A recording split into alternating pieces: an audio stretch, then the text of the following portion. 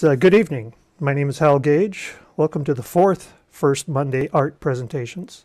The format for tonight, as it is for each Monday, is 4 presenting artists share their work for 15 minutes. I started this event as a way to reconnect with my fellow artists after this long pandemic isolation. If you or someone you know would like to present, please have them drop me an email at halgage@alaska.net. This is not a traditional Zoom meeting, but rather a live presentation by 4 artists. Please keep your mics muted for the duration of the presentations. At the end, I will open it up for questions. So our first presenter tonight is Mark Daughhetee. He's a photographer living in Seattle, Washington. I first met Mark when he was curator of exhibitions at the Alaska State Museum in Juneau, a position he held for 15 years before retiring in 2006. But I knew his work long before I had met him. Whenever his work showed up in the statewide traveling shows, it was always done so with a splash. Mark has been making art for over 50 years. His work has been in exhibitions locally, nationally, and internationally. He was,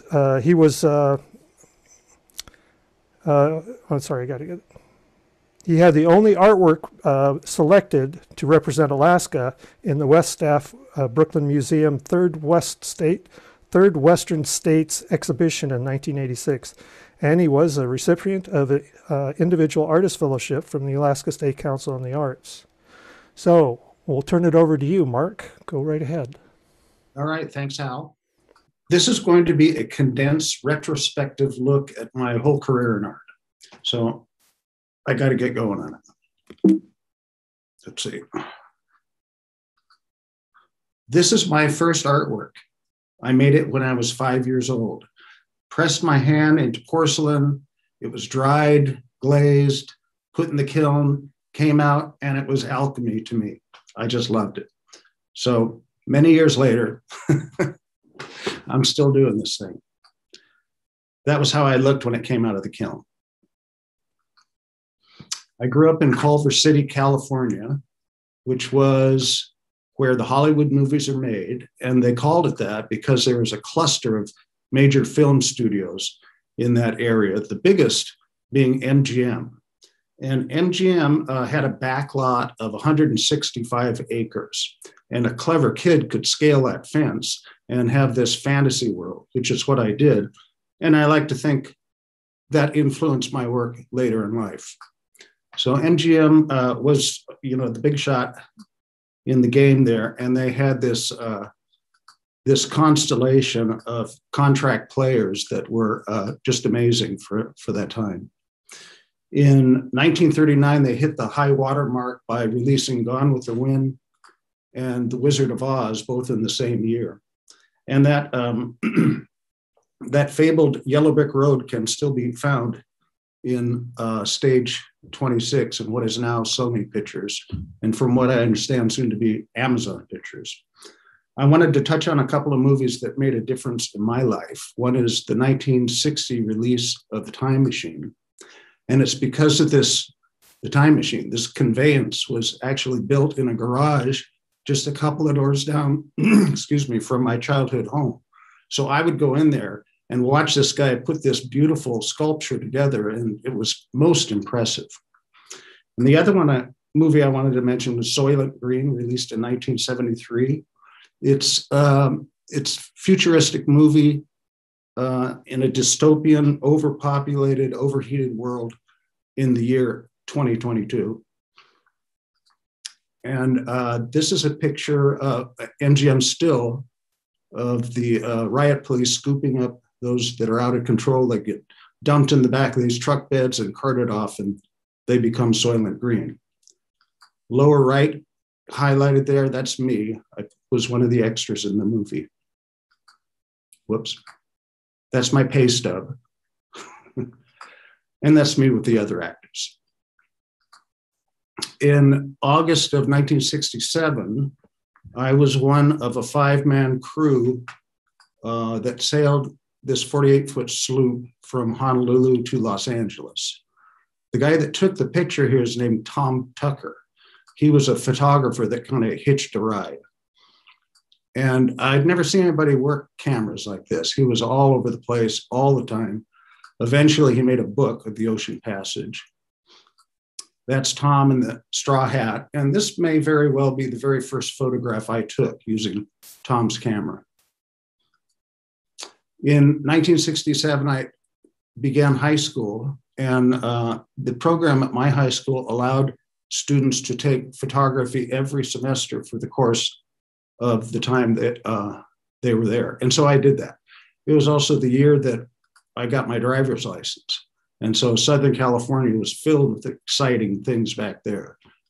Back then, war protests, concerts, love-ins, be-ins. This is a group of Hell's Angels that asked me if I would photograph them. So yes, of course I did. And by the time 1970 rolled around, I had taken 6 semesters of photography and was fairly confident enough to talk my way through security and get on the stage at this Who concert in Anaheim, California. It was a good day.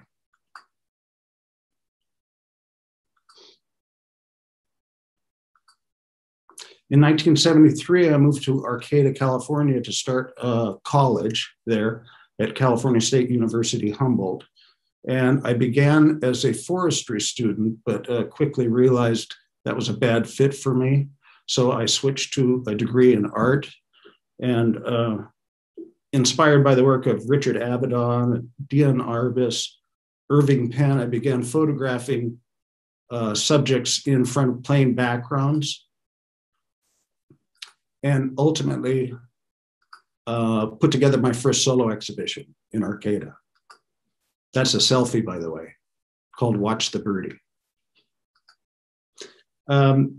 During one of my class sessions, somebody came and gave a demonstration on applying transparent oil colors to black and white photographs. And so I liked that, and I started doing that, and I've done it for a long time.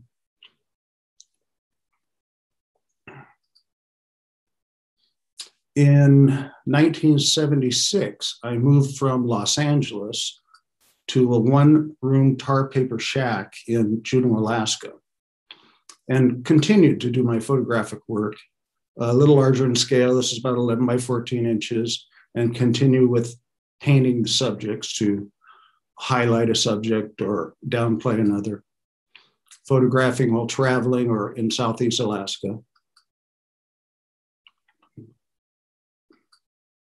That's my paint kit, well used.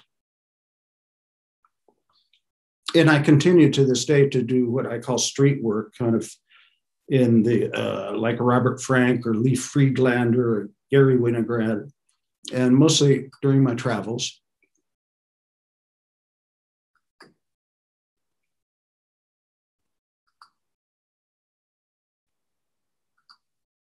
That's Istanbul before the pandemic.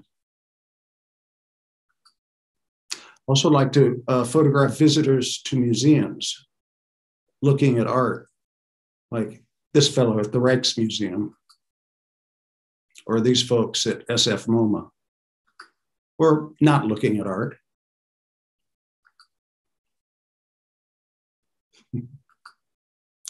In 1977, a friend of mine and myself found these vintage mannequins in an old department store, and we bought them and didn't do anything with them for quite a while.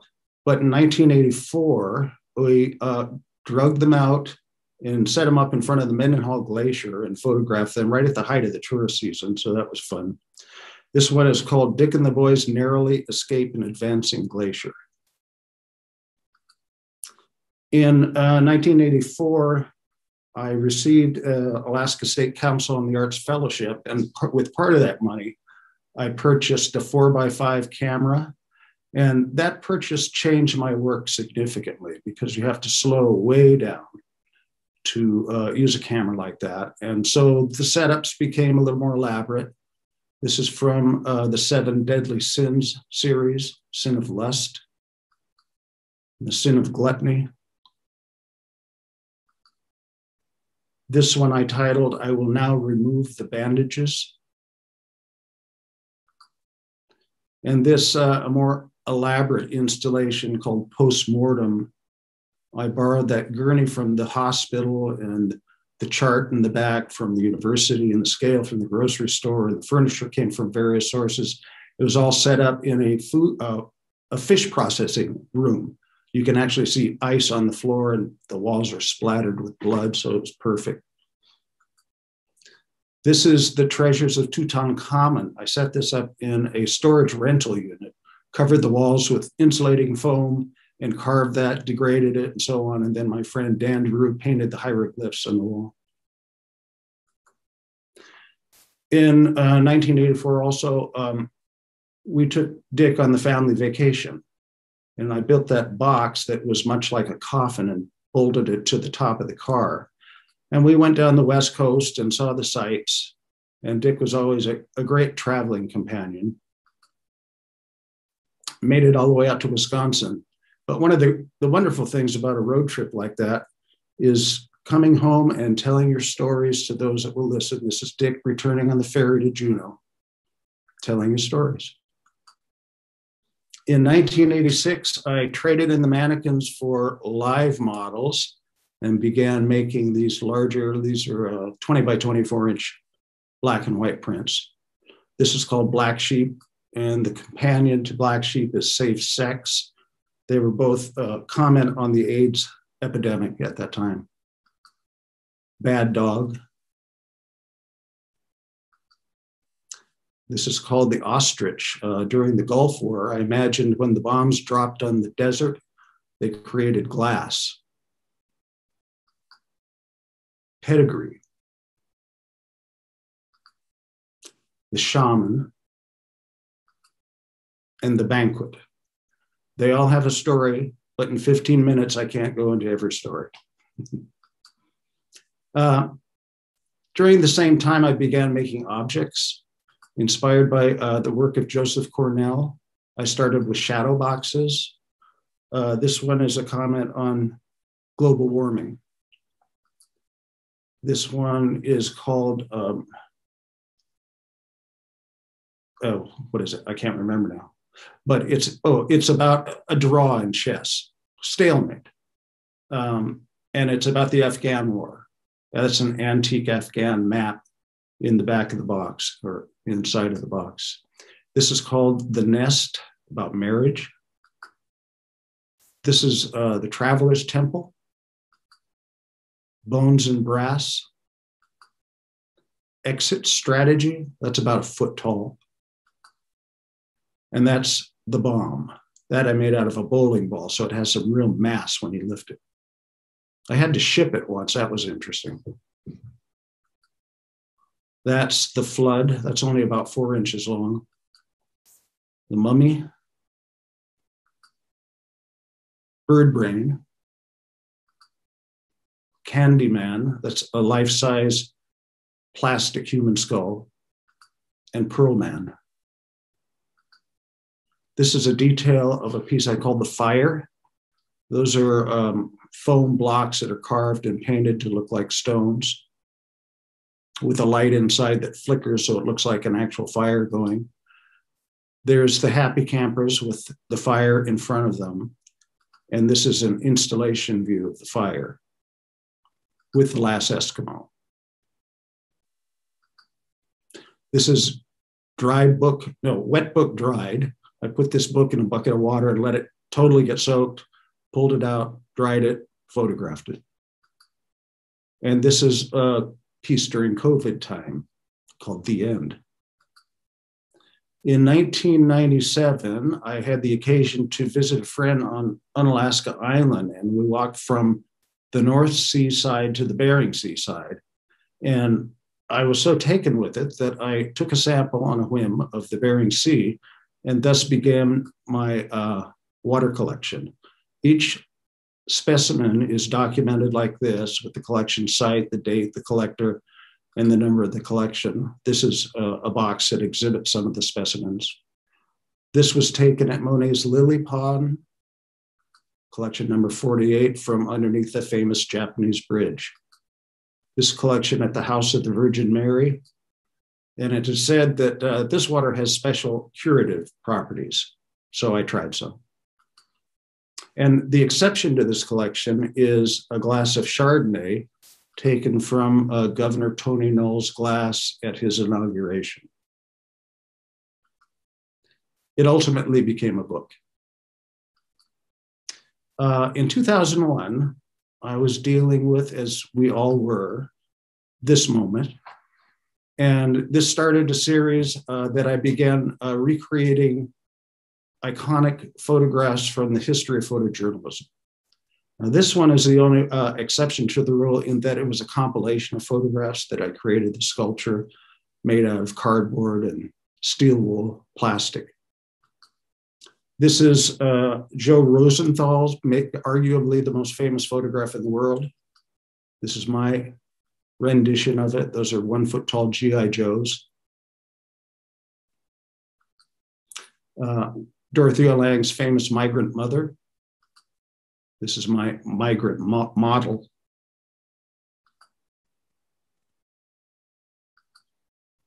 This is the assassination of Robert Kennedy. And this is a piece I call The Mechanics.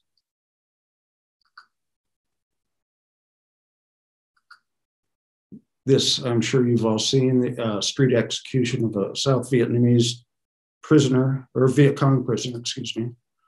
And this is my piece called Hosed.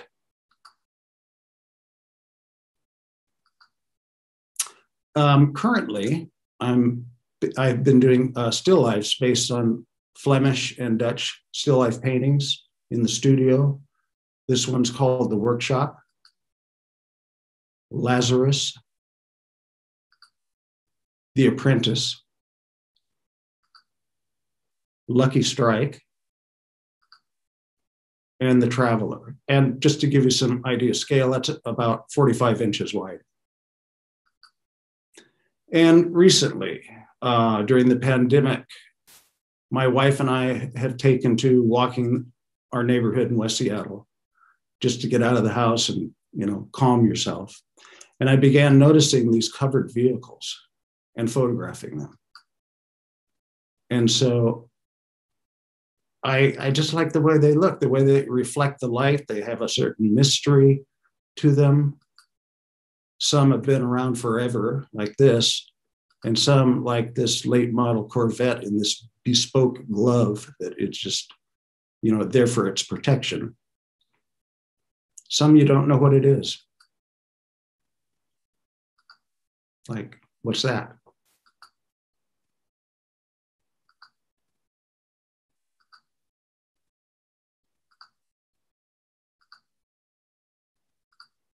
Ultimately, I just made a book of these. It's about 100 of these draped vehicles in the book. And at the end of the book, you have to have the picture of the author. So that's my picture of the author. And you remember the first slide I showed you of the impression of the 5-year-old hand. That's that hand today. Thank you. Sharon. Great, Mark. That was absolutely fantastic. I know everybody's got lots of questions for Mark, but hold them till the end. That was absolutely superb. So let's see. Our next presenters are Tami Phelps and Kerry Feldman. They live in Anchorage, Alaska. Tami works mainly in cold wax painting and assemblage. Her work is included in the permanent collection of the Santa Fe, New Mexico Museum of Encaustic Art and the Anchorage Museum at Rasmussen Center. Kerry is a writer and a professor emeritus of anthropology at the University of Alaska, Anchorage. His book of short stories and poems, Drunk on Love, was published in 2019 in Cirque Press. His novel, Alice's Trading Post, comes out in February 2022, 5-Star Press. So, are you guys ready? Take her away. My name is Tami Phelps, and I, first of all, would like to thank Alaska Photographic Center for sponsoring this event. It's been fabulous to have these First Monday presentations. Thank you to Hal for hosting them I know it's a lot of work and it's really, really appreciated. And I also want to thank Don Marie Riley for helping me learn how to do Zoom. And what I'm doing now, being a little nervous and confused, is no reflection on you, Don Marie. I have a lot that I want to say, and I find in situations like this, sometimes if I read it, it's a little better because then I don't forget things. As much as I'd like to talk off the cuff, I've got some things I'd like to read. And I'd like to start off by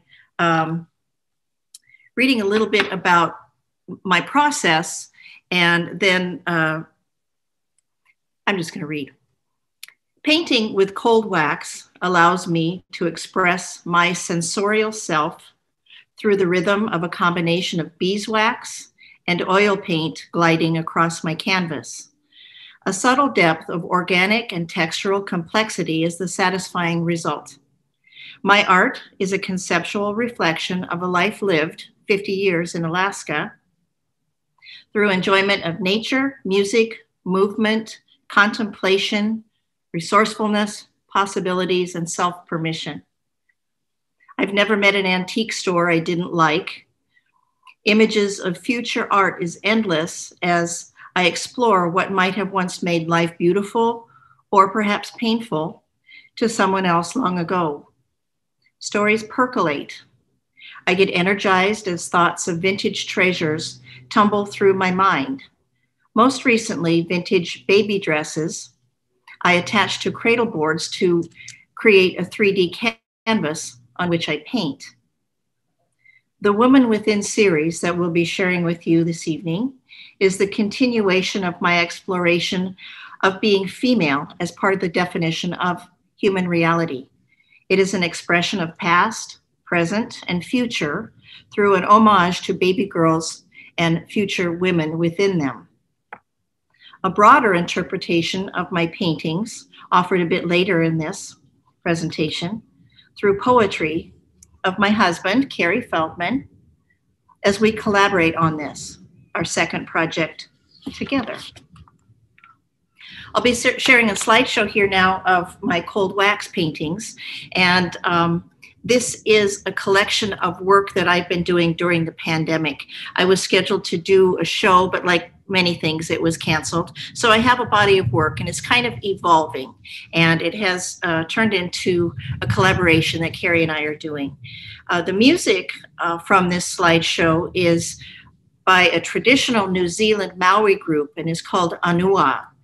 I chose this song for the earthy and soulful quality that I find it has. You may need to adjust your volume on this. I know sometimes sound is kind of tricky with Zoom, but here we have a slideshow. It's about 5 minutes long, The Woman Within.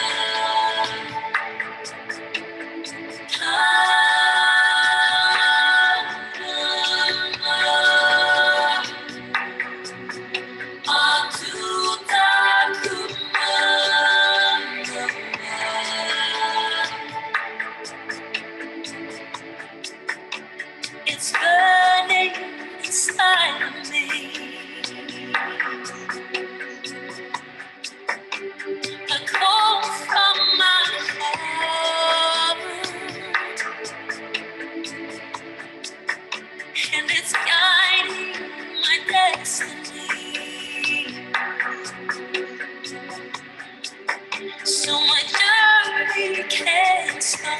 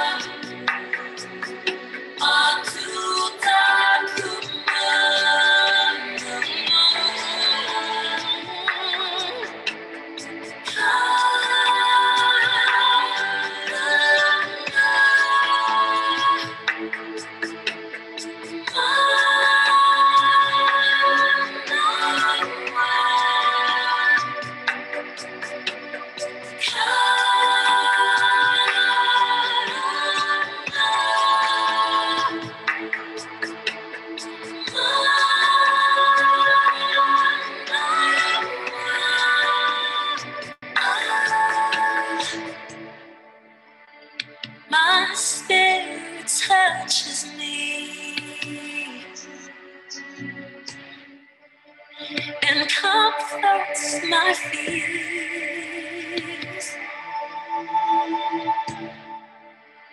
A voice deep inside of me, I know I can hear.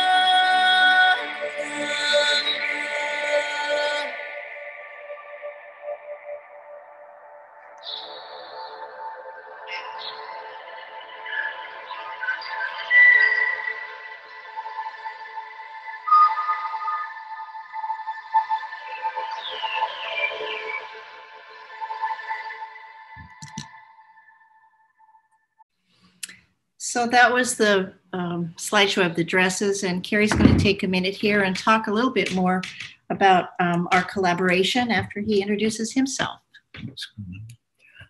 Hi, well, I am the first person to have seen this work as it developed, and I was struck by many of them, and when Tami's show was canceled, I suggested maybe I add some poetry to them.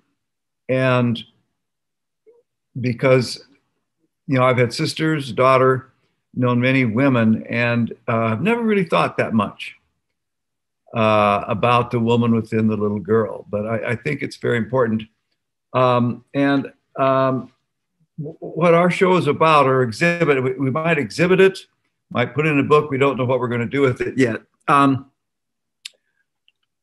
This is a little statement we have. Respect due to women in any society will not occur until women's lives are equally respected with a man's, beginning with her childhood. Alaska has a high rate of violence against girls and women. Art has a responsibility to be part of the definition of human reality, of understanding ourselves within societies and within moments in time. Our collaboration offers the beauty and the power of visual art combined with the thought-provoking art of poetry. Crucial to this project is the combination of a woman's paintings about female and a man's poetic view of the woman within a girl. My poems reveal how I came to understand the complexity of being woman in a nation, valorizing male accomplishments, successes, fame, and historic roles. Men and women can work together to effect equality. Now, as Hal noted in my bio, which I wrote, I'm an anthropologist, and most of my work has been applied. And I've worked a lot with Native people and based on projects they had in mind. And this poem, first poem, was inspired by a work of Tami's that she's going to put up here, which she calls me Rose. And it occurred after I reflected on a beluga hunt that I went on with Alaska Native people many years ago in order to protect their right to hunt belugas, even though I bought my daughter a Save the Whale thing. So it's, you know, so it's called Elephant Point. It's south of Kotzebue in Schultz Bay. Camped at Elephant Point, farther north than I thought I'd ever be, a gang of girls peeks in, laughing in chilled, salty air at my research stuff strewn about. A scale to weigh muktuk, cameras, pens, portable latrine, a sleeping bag, and canned food for a month. Their ancestors breathed here thousands of years before nylon tents, laughing together at odd sights in a day long ago, like these young women taking their place. Decades later, their joy tears into me when I learn of another corpse, abandoned like an empty tin can, an assailant seed in her, rotting with the beauty in which she walked, ran, and slept. Her grieving family, her friends, are reminded that they look like her. The dead woman girl could be any one of them. We should scream each day in this far north killing field until it becomes safe to be a Native girl. Well, it's kind of intense. And the variety of Tami's work resulted in a variety of my poetry. These, by the way, have been examined by Mike Burwell, who is kind of my mentor, poetry mentor, and edited by him. But he's not responsible. Music lessons. And in this poem, I refer to a man that we all miss now, Sean Lyons. Music lessons. And this is Tami's work called Meet Melody. Age 6, Mrs. Bradley's piano lessons. 2 years later, Sister Rigoberta curved my wrist on an Oregon cello bow. At puberty, Sister Dominic taught me to blow through a reed in Montana. Like Pete Fountain, I was certain. Recently, I heard her piano jazz CD, and I realized I never knew her. I never knew men taught music till I came to Alaska.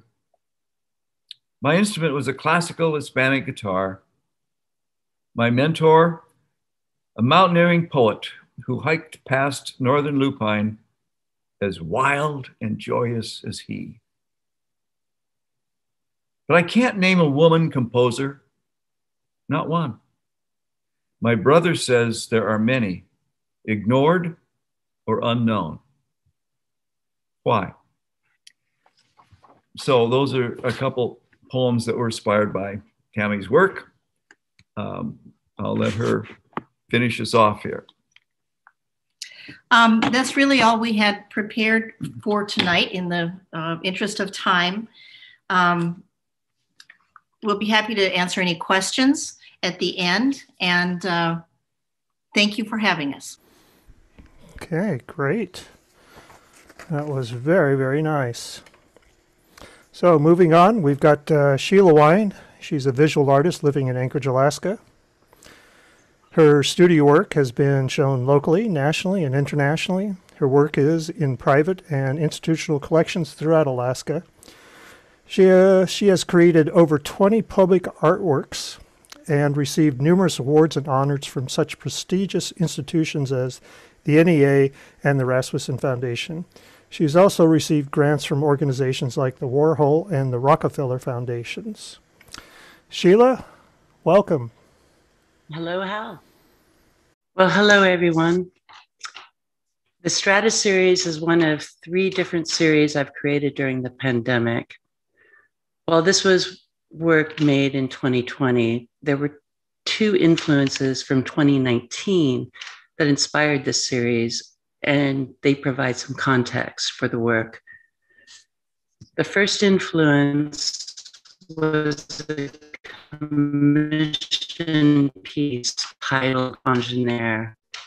The Italian word ingénieur has a Latin root that means to cause, to create, to produce. The site is an engineering building. The goal was to create a layered facade of found and manipulated objects that are the detritus from our built environment and the engineering field. The piece is 14 feet tall, 12 feet wide, and approximately 9 feet deep. The main issue with this concept was weight, how to create the thick, multi-layered effect without compromising the wall. I often get myself into initial trouble with my concepts, and this was no exception.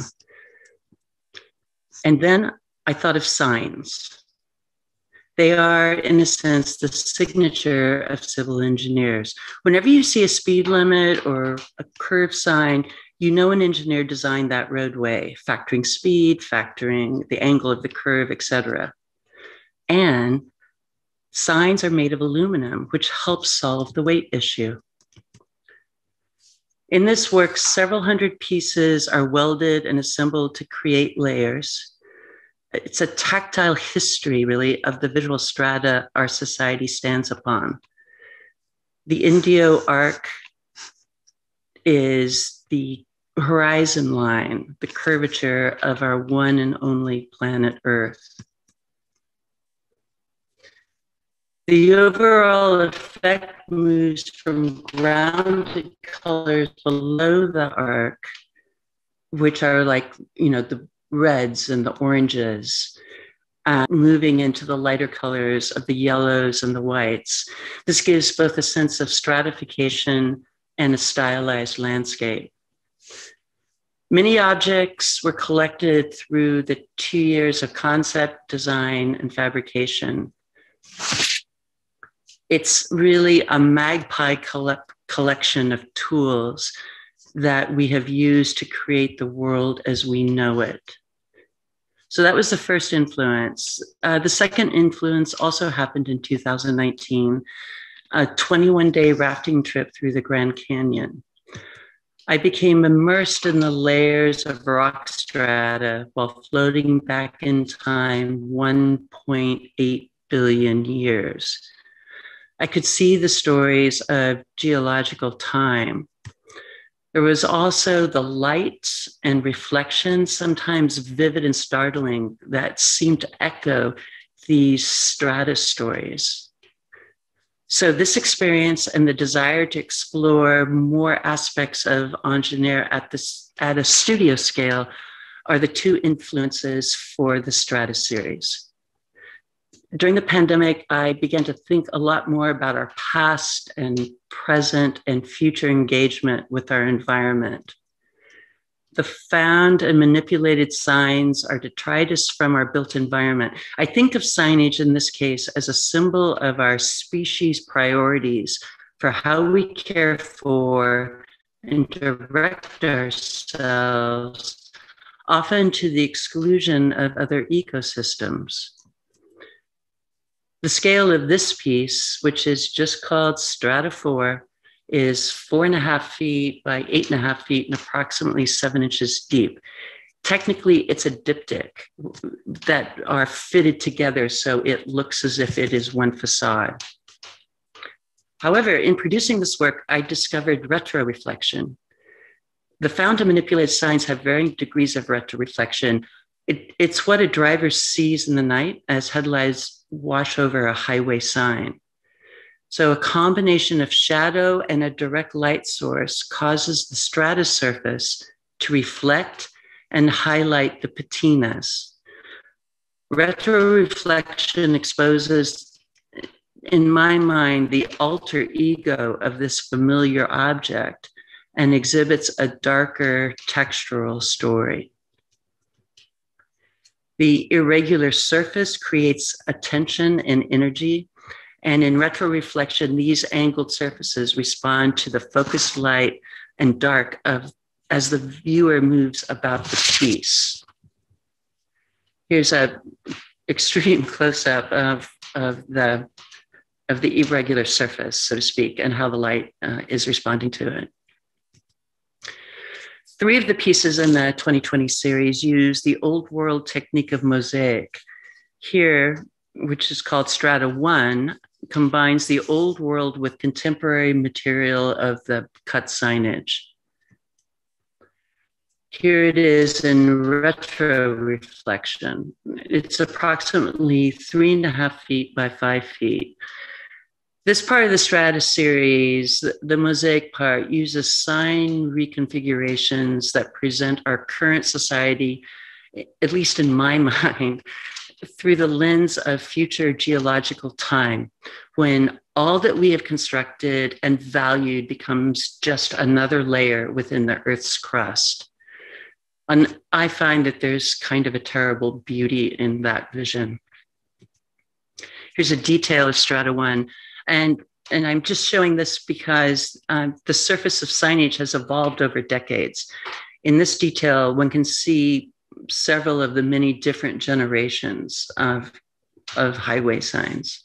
And they all end up becoming important in how to construct for lighting and color. This is called Strata 2, the second mosaic. It's approximately 6 feet by 4 feet.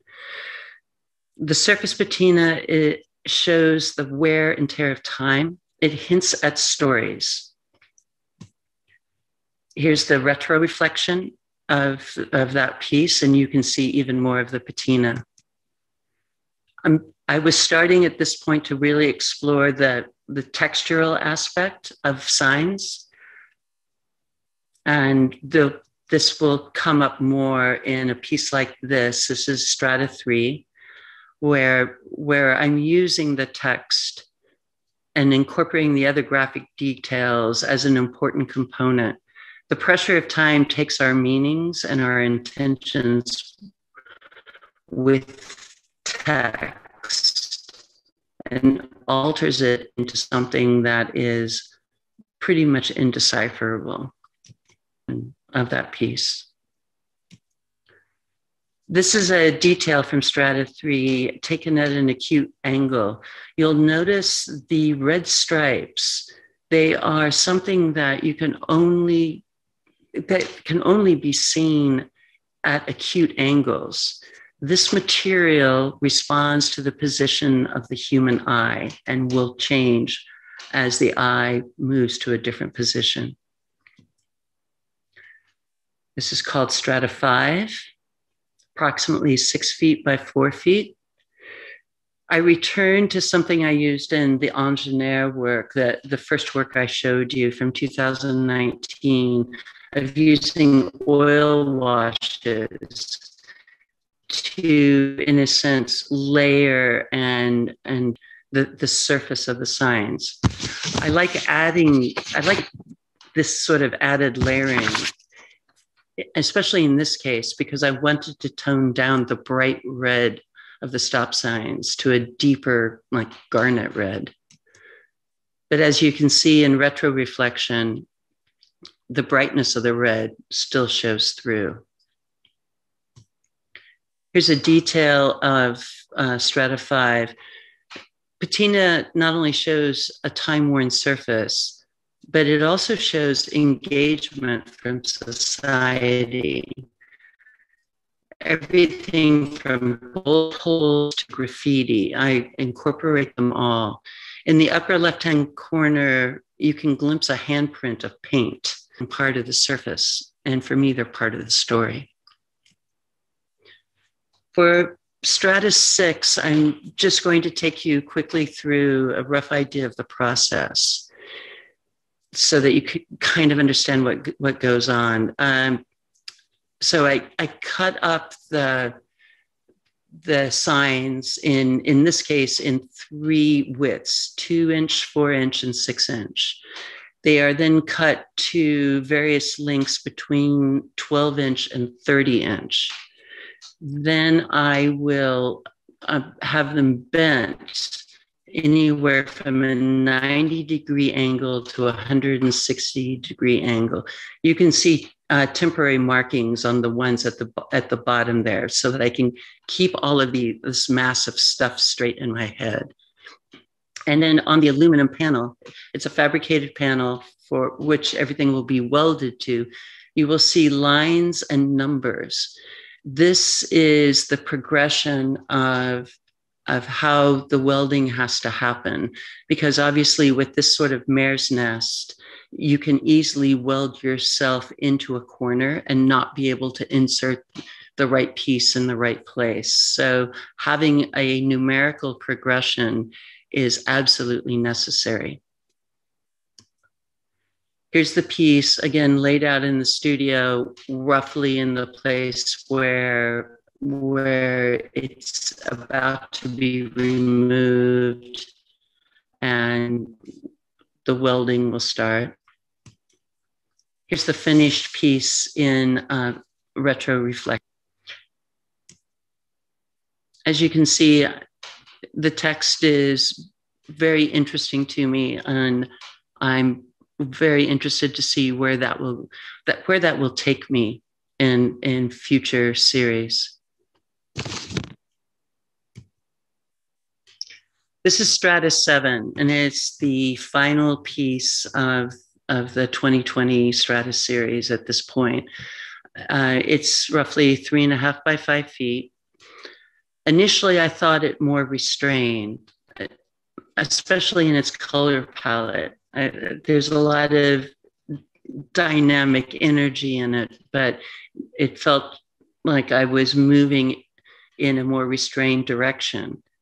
However, in retro reflection, it just showed a completely other side. So I'm still very much learning about this material and want to explore it more in exterior situations where it can really be part of an environment. And this is a close-up of this. And the reason I wanted to show this sort of detail is not only do I look for the patina of time in these surfaces, but I also want the process of my making to be exposed. In this case, like the heat reactions to the signs from the welding. Because basically, the whole process is part of the story of the Stratus series. Thank you.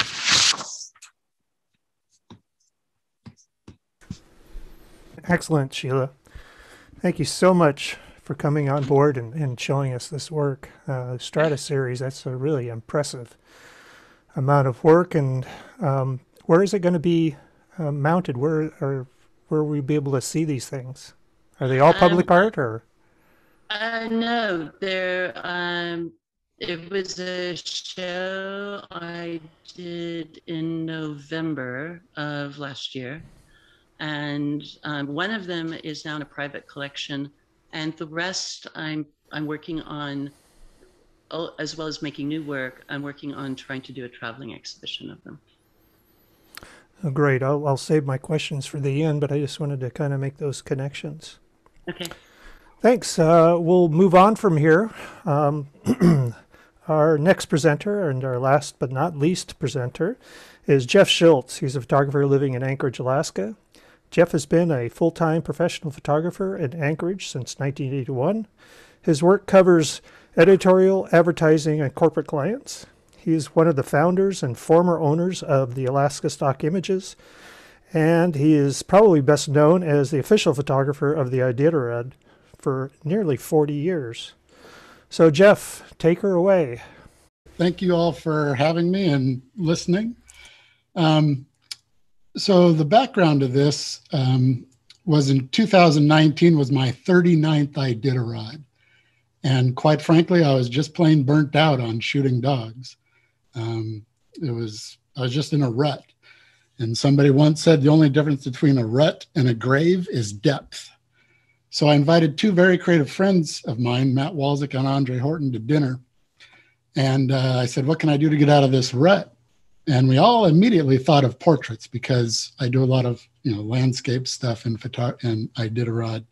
And, with Iditarod,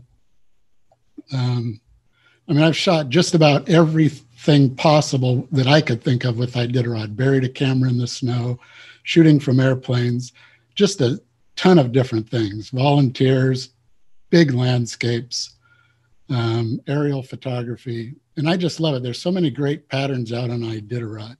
But honestly, 39 years of it was just a bit much. So we thought about portraits, but then, what portraits to do? Mushers, spectators. So they said, well, look at this Humans of New York thing. Not only are they portraits, but it's the story about it. And so we thought about, they showed me the Humans of New York. I didn't know anything about it at the time. And so I thought, okay, that's portraits and stories, okay? But I wasn't wild about their portraits for Humans of New York. So they said, well, take a look at a photographer named Joel Grimes. I didn't know about Joel Grimes, but this is one of his works. And I went, wow, okay. I want to get to that level with my photography and lighting. And so, but the problem here was I looked at some of Joel Grimes' stuff and, he's had some pretty decent equipment out there. And I'm thinking, how do we make this lightweight, portable, fast, easy, and weatherproof? So just kept moving forward. And this is a shot I did for Iditarod, probably 5 or 8 years ago, where they never even did use this particular image. But in any case, Andre suggested, who are these people? Who runs Iditarod? Who are the people that volunteer out there and stay up all night long and help these dogs and stuff? So he said, get their name and their vocation, get their Iditarod story. And then he brought up this one thing. He said, but go even deeper than that. Come up with a question that really gets to the heart of somebody. So we came up with the question that I would ask these people. I'd ask them 4 different questions. And the 4th one was, what in life do you know for sure? What is for sure in life to you? So that question really intrigued me. And then finally he suggested, and then on top of all that, record their answers. So with all of those things in play, I thought I had a real good start for a project. But then the question became, what about the background? I shot a bunch of portraits over the years of mushers with the Iditarod in the background. And I thought, it's just, it doesn't, to me, it just doesn't speak to the person. There's too much going on. So I decided, I guess, that I didn't want that. So I did all these portraits. The first year I did 250 of these portraits during Iditarod, outdoors, indoors, everywhere. And I did it all with the same background. And then he suggested, and then put all this in a website. You can't do it in a book because people are talking. So there's a website, facesofiditarod.com, where the background, who the person is, what they do for a living, where the photo was taken, and then answers to those 3 questions about their Iditarod experience. And a number of these people have passed away since then, like this gentleman, and the families are so happy to not only have a nice portrait of them, but also their voice. So anyway, this is kind of these are some of the portraits that I did. So they're all lit the exact same way. The background is the same. We asked the same questions of everybody, and including that question from the heart, who are they? And then we recorded their voice. And we recorded the voice just with an iPhone. We had to keep things simple as possible. So that's basically what I did. If there was anything fun that they were doing, like eating a hot dog, I made that part of the photo. This particular family here was out enjoying the Iditarod in the remote checkpoint of Cripple. A whole family of 4 just flew in. this lady here makes pies in the town of Tacotna. You may have heard about the great pies that are in Tacotna during Iditarod. This is a 9-year-old girl, and her favorite part about the Iditarod was stacking the wood. And when you hear this 9-year-old girl's voice and see her picture, it just kind of melts your heart. It's a pretty cool thing. So to me, I felt, especially being so deeply involved with Iditarod for 39 years, this was my kind of thing. So that's what I did. Hearing the voice of the people talking about their situation was great. But then, before we left on the dinner, we thought about, well, the people are great, but what about the dogs? Well, yeah, let's think about that. So I ended up photographing the dogs as well, which, of course, the dogs are really the heroes of Iditarod more than the mushers. And then, obviously, we asked the questions of the mushers, and I would argue that many of these mushers know more about the personality of their 20 or 30 or 50 sled dogs than some parents I know about their kids. It's just amazing, especially when you hear these mushers talk about these dogs prancing on their doghouse and running around the dog yard and stuff. It's just an incredible thing. I consider it like it's an anti-PETA statement. I mean, these dogs just plain love to run. So I want to quickly show the website here. So this is the website on Iditarod.com. Now, after 2 years of this, there's 550 stories on there of the different people and the dogs. And when you go to the website, this is an 88-year-old man that I've known for 39 years. And I'm hoping you can hear this. Kind of a philosophy question that a guy has to study on. There's not many things that's sure in life, but if you're lucky enough to wake up tomorrow morning after you go to sleep tonight, then everything's fine. Were you able to hear that okay? Yeah, it's great. Good. Anyway, so to hear that 88-year-old gentleman say, if you wake up tomorrow morning, everything's fine. I mean, I just love it. So this, to me, this took my photography to the next level, being able to have audio and the questions and, of course, the visual aspect. So for those of you who are photography types, I'll get this going here. And so this is my setup. I had to make it bulletproof, lightweight, like I said. So I've got a 6-foot collapsible gray background there, and I have two light stands. That's for each of these situations. You'll see the behind the scenes and then the photo that was made from it. So this is downtown Anchorage. It's a police officer. We're getting him to sign a model release. So there's a 16-inch metal beauty dish. That's what this thing is right here, along with a Canon speed light, because it had to be lightweight. So whatever they were doing, I was into that. So these are spectators along the trail here.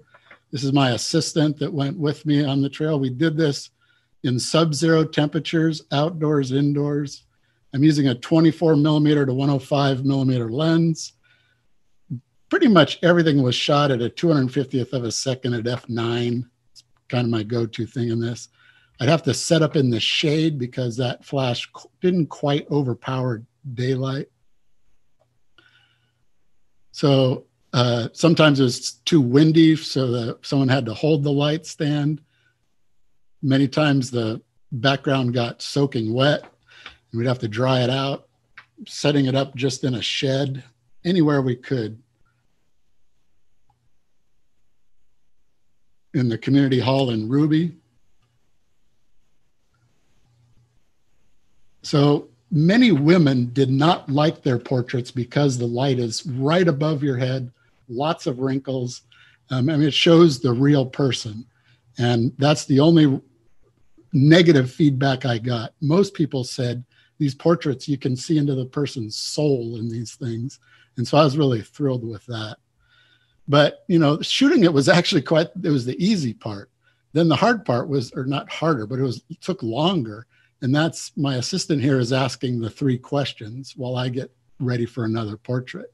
So she's using the iPhone to record. So, so then we created that online experience about it, like you just saw. And so then after that, it was a real huge success. I mean, got a lot of compliments on it. It wasn't a moneymaker. It can't really be a moneymaker because it's a website. It can't really make a book out of it per se. And it wasn't meant to be that. I only wish that I had this idea 25 or 30 years ago, because I would have loved to have Joe Reddington's voice and a portrait like that, and Herbie Nayakpuk and all those classic folks. But in any case, because it was a success, I decided to take it to do something in the summertime. So I basically did the same thing, only different. It was different because I made it a square. I love shooting square. I used to shoot Hasselblad. So I made all the portraits square. I used a beauty dish, but it wasn't quite so harsh and right above the person. And I used the normal background they were in. And these are just everyday people. I'd just be driving around Anchorage. Well, this guy's John Van Zyl, so he's somebody a lot of us know. But mostly I'm just driving around Anchorage. This is a big game guide, Bucky Winkley, at his home at Rainy Pass Lodge. We took a drive up the Dalton Highway, and this is a gal who sells her artwork at a roadside stand. And it's just wonderful getting to know them, getting to know these people and spending time. Susan Butcher, the Iditarod Musher, was a good friend of mine. I photographed their wedding. This is her husband, Dave Munson, at their home in Fairbanks.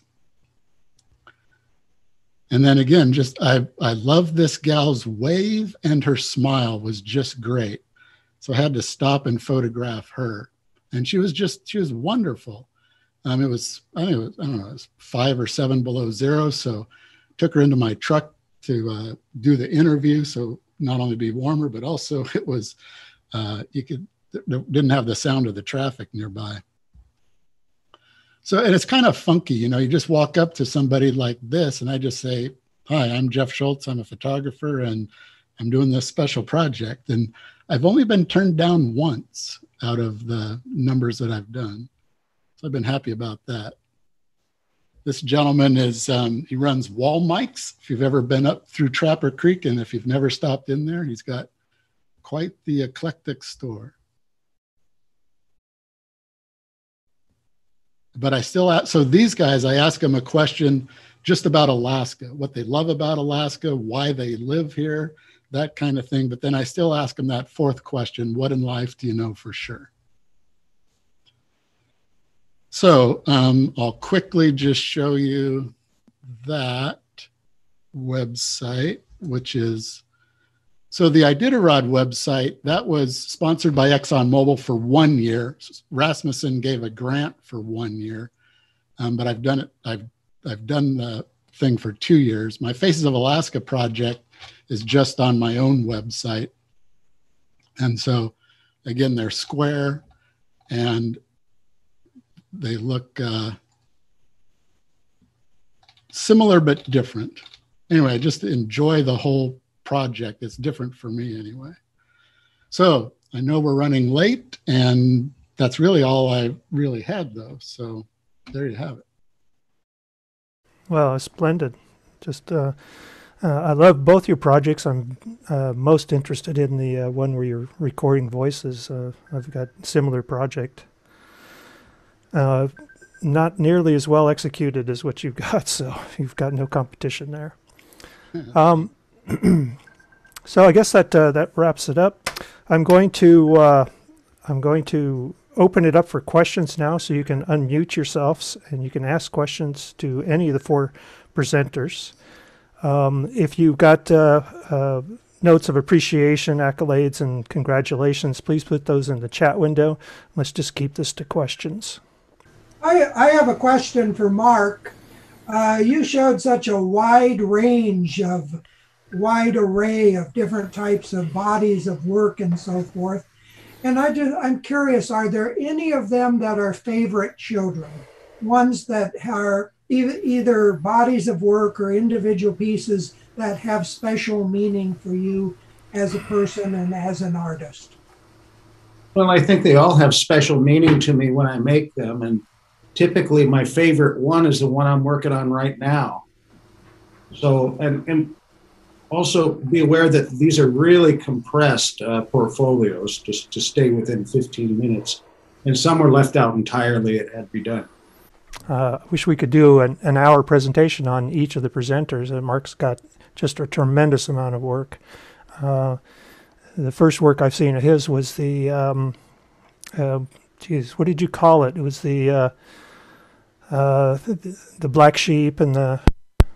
Oh, I called those tableau series. The tableau series, yeah. That was stunning to run across those in the juried shows here in Alaska. And each of those were telling a story. Yes. I couldn't really drill down on the stories that they told in this presentation, but you think about a long time and they take a long time to set up and photograph. Matter of fact, I was thinking about asking if you would come back and do just that one series and give us the stories of each one of them. Maybe something to consider. Consideration. Okay. I have a question for Sheila. This is Cheryl Riley. Hi, Cheryl. Hi, Sheila. So this is about signage being inherently about messaging. Mm-hmm. And I'm wondering if that collides with what you're doing. Collides in what way? What are you thinking? Yep. Can you hear me? Well, is it a factor? Yeah. Is it a factor at all in your decisions to, does it overlap in any way? Perhaps it doesn't. But I think for me, especially the text of signage, I'm in the Strata series, in my mind's eye, I'm kind of looking past when humans are around, so to speak.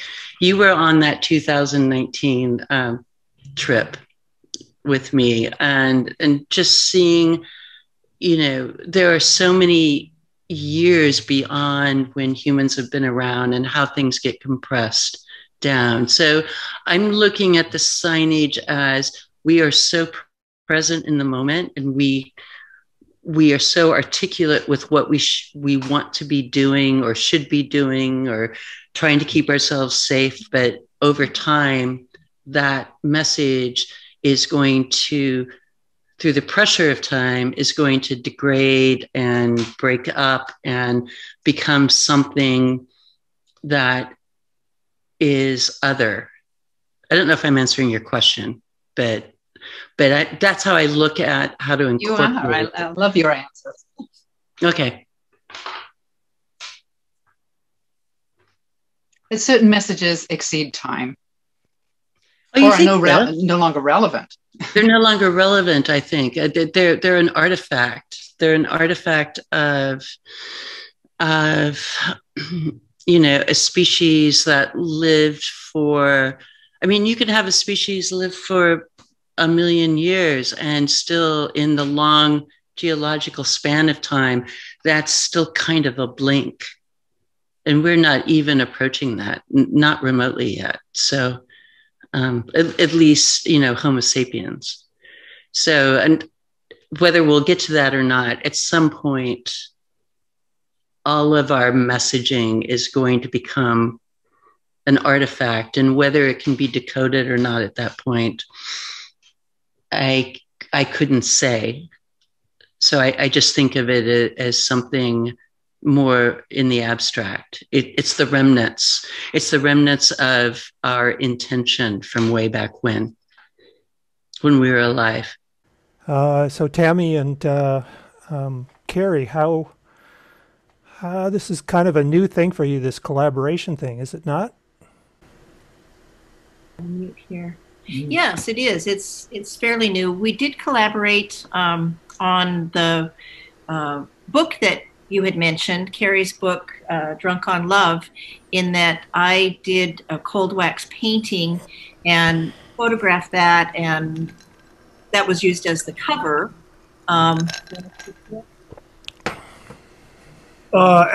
Well, everything I write, Tami, is almost read it and gives me feedback on it, but it's just not formal.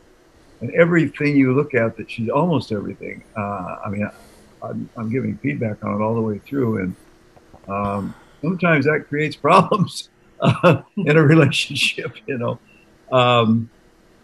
But the one thing we agreed on is that I would be free to write whatever I wanted about these things. I mean, Tami would have an intent, and so that's been a little adjustment.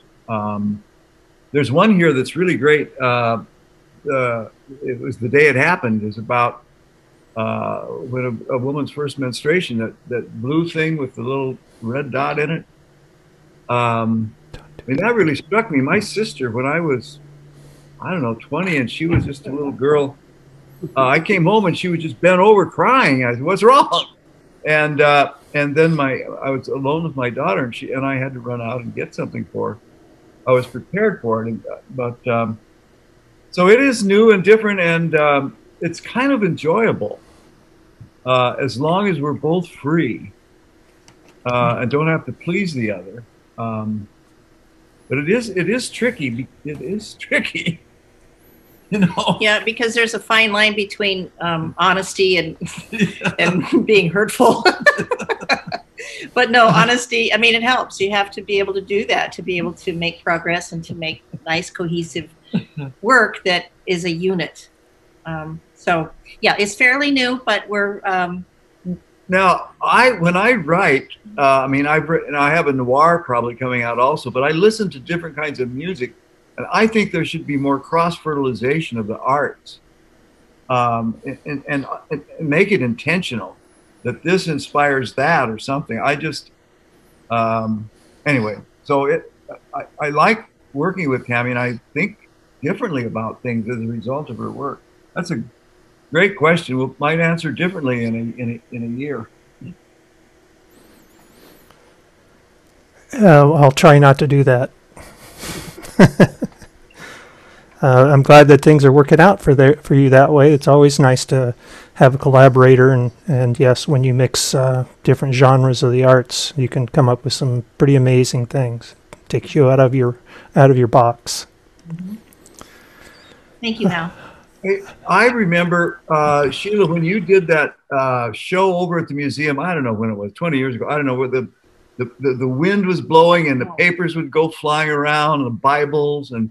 Oh, yes. Like, well, so you could not do that in your where you do your work, right? I mean, you had to set it up someplace, but now you're working. This stuff happens in a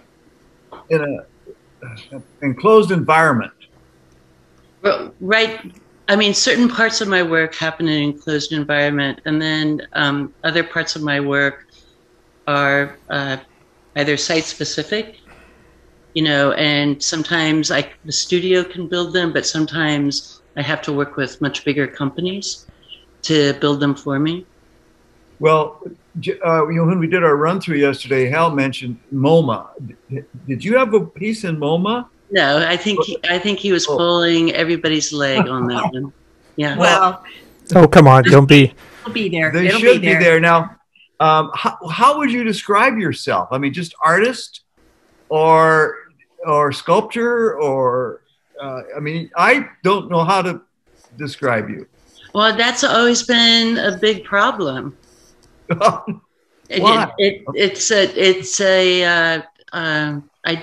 I've gotten to the point of just calling myself an artist. To people who don't know the arts, sometimes I will use the word sculptor, but primarily I just think of myself as an artist these days. It's the easiest way because I work in so many different formats and so many different materials. It would be a very long explanation if I tried to do it. So artist like cuts it short, keeps it sweet. and boom, we're there. Do you look at calls for art in these different genre or venues around the country and submit stuff, or do you just, it's Sheila Wyne, you're going to do what you're going to do and then see if somebody likes it? I mean, do you ever submit to competitive shows?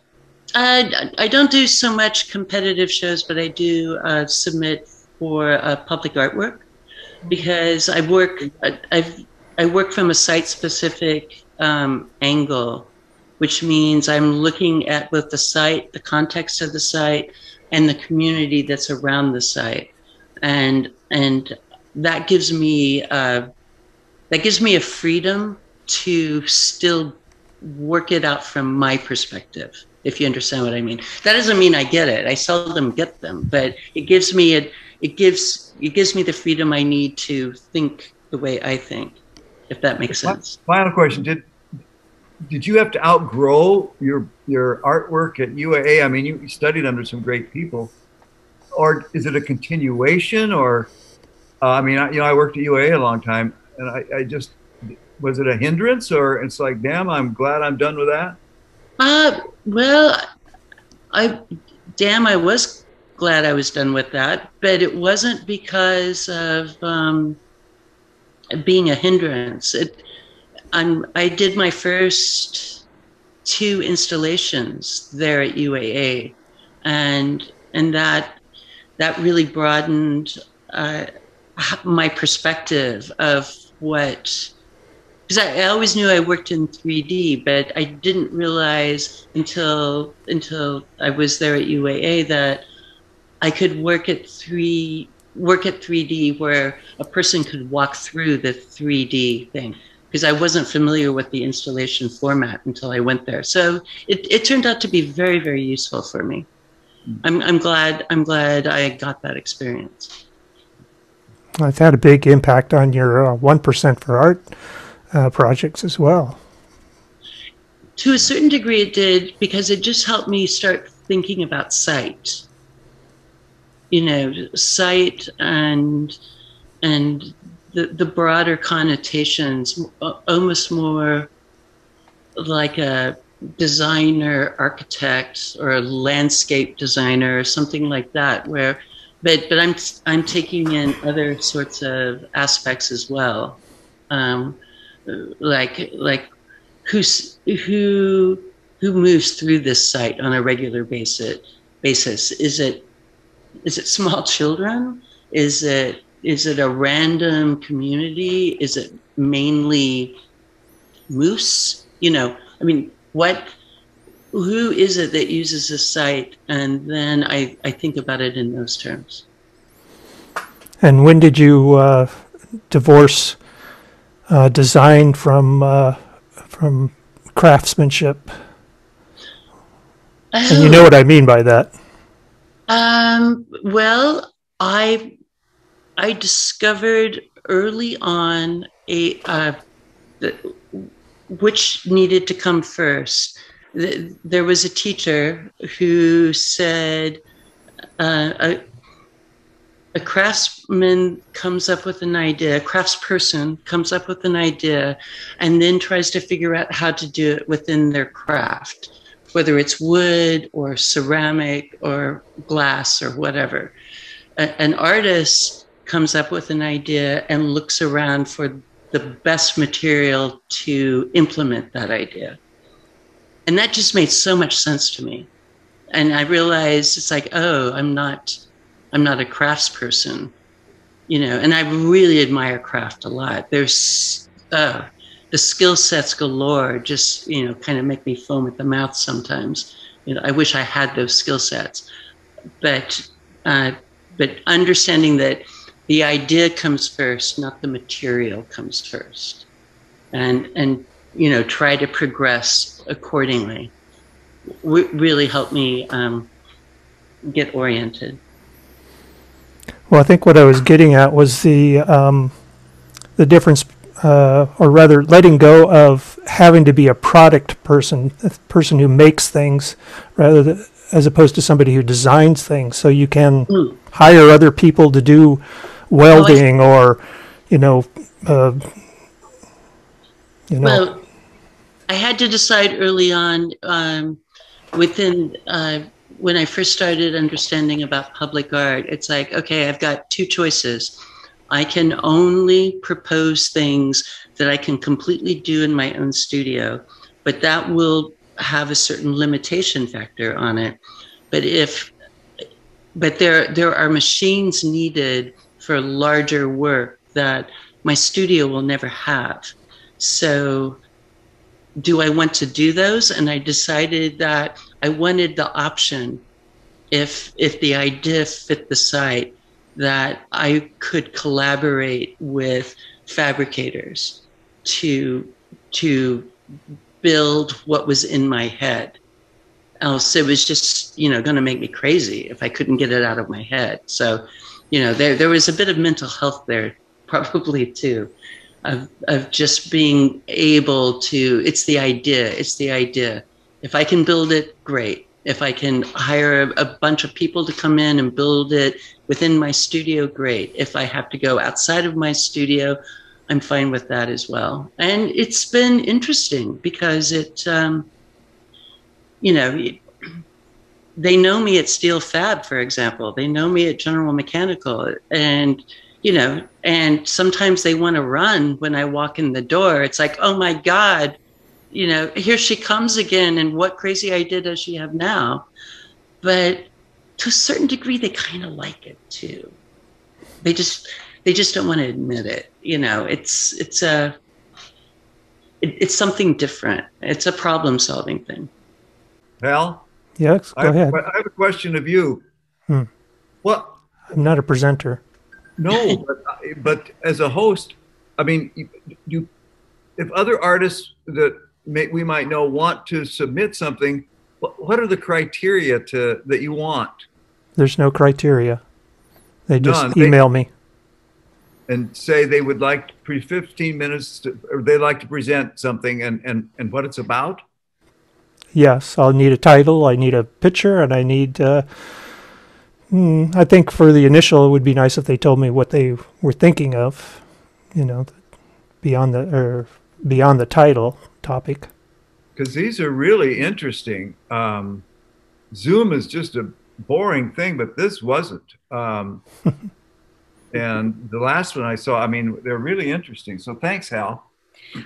And from what you said last night during the dry run, there are spaces. You intend to do this for July and August. Is that true? Well, I have one space left open in July, and nothing, and nobody has signed up for August. And if that continues, when we do July's presentation, that will probably be the last presentation of this series.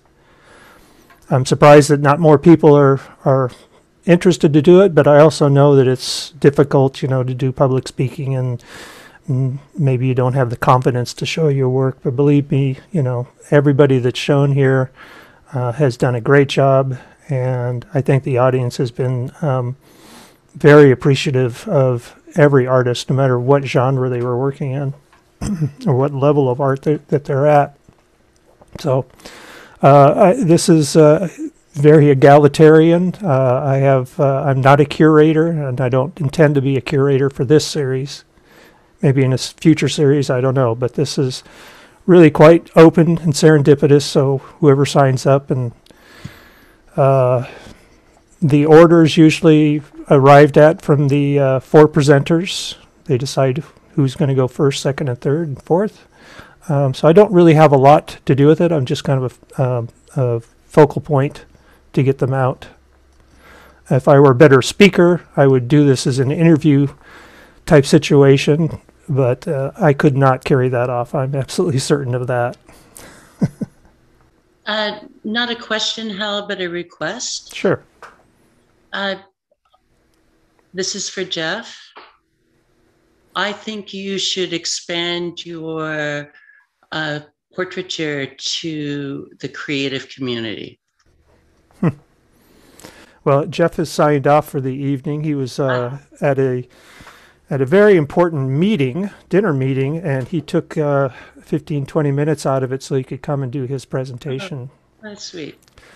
But this will go up on YouTube, and I'll make a special note to them to let them know that there's some questions or at least some suggestions to them.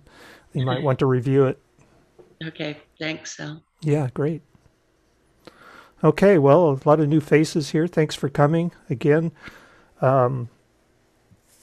If you or you know someone who would like to present, please have them drop me an email at halgage, HALGAGE, at Alaska, that's the state I live in, .net. And I'll certainly get back to you with what's required of you. Of course, you've seen tonight's presentation, so it's pretty obvious what's required. So seeing that there are no more questions, next month, July 12th, 6 p.m., tune in to hear from and see work by abstract painter Kim Collins Marcucci, painter Linda Lucky, and special guest documentary photographer Theo Anderson from Philadelphia. He'll be staying up quite late in order to make his presentation.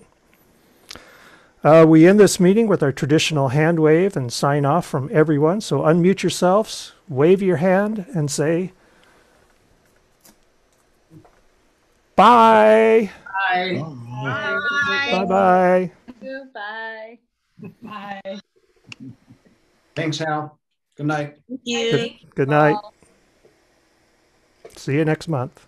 Thank you.